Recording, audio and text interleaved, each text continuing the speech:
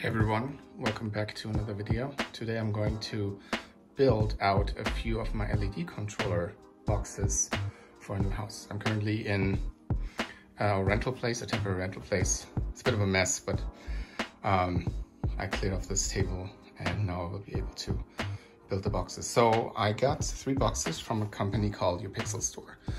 And each of those boxes can power 16 channels of individually controllable LED strips, which will be scattered around our kitchen and office and other places. And so the first box I got assembled, although I partially disassembled it. And what is in here is one 8-port controller. I'm going to put in another 8-port controller right here. I'm going to fasten it all and connect it to the power supply and all that stuff. And so each of those 3 boxes is going to have 2 individual controllers. They're connected via Ethernet, and they're going to be running WLED on it, each with 8 channels. And so I have 2 empty boxes here, 2 empty. There's nothing in here, and the same one over there. And I have a whole bunch of parts and bits and pieces organized here. So these are the cable conductors, hardware, Ethernet cable conductors, and power supplies. I have 2 600-watt power supplies, way overpowered, but you know, why not? And 5 more of those controllers. In case I blow something, I have fuses, and there's some extra parts and Ethernet cables. And here I have 10-gauge wire, more machine screws, and spade terminals, and power cables, of course, right here. And so the tools I'm going to use are over here. I have a drill to drill holes into those acrylic plates. I do have a whole bunch of holes, but not the ones that I need, which is not a problem. I'll drill them real quick. And screwdrivers and, you know, all kinds of different things. LT2 screwdriver, yay. So, yeah, I'm just gonna get started with the build. I'm not gonna film the build because it's gonna take a while and it's gonna be a little bit annoying to do right now. I don't have the equipment, but so I'm gonna build it now, and then when I'm done with the build, I'm going to hook it up to some LED strips, and then demo how this is going to work, including WLED screenshots and all that kind of stuff. All right, one is done. As you can see, the secondary controller is in there.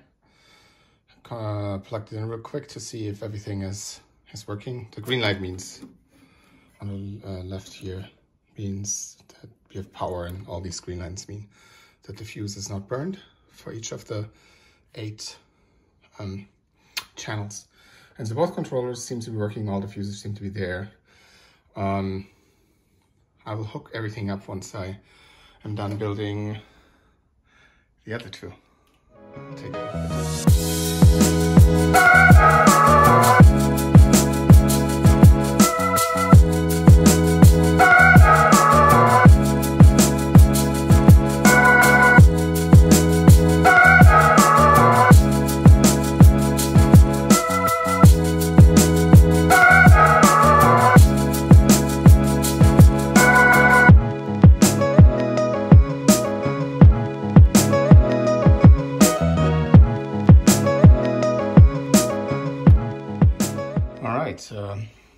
all 3 boxes are built.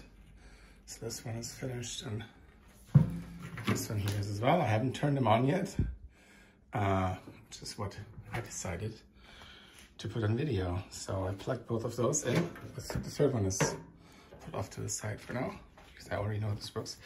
So let's see if I am, let me turn this on, if I'm going to burn down the house.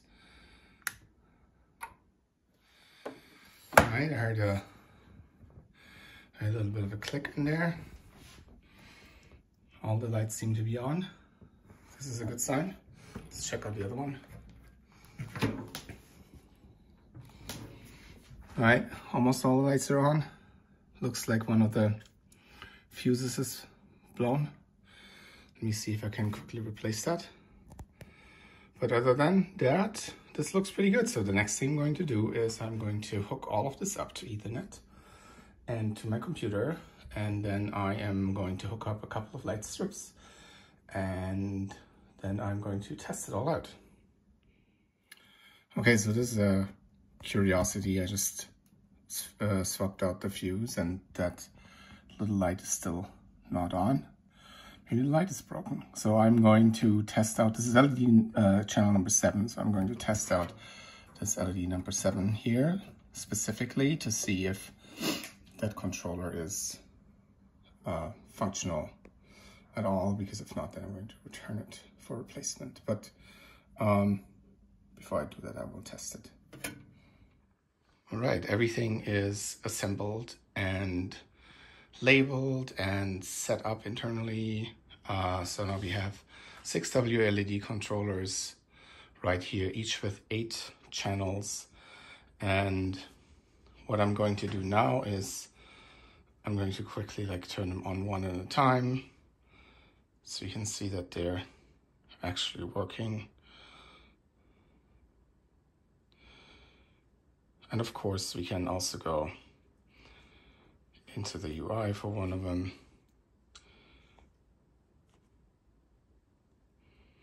That's a bad choice. Hang on, let me just try this one.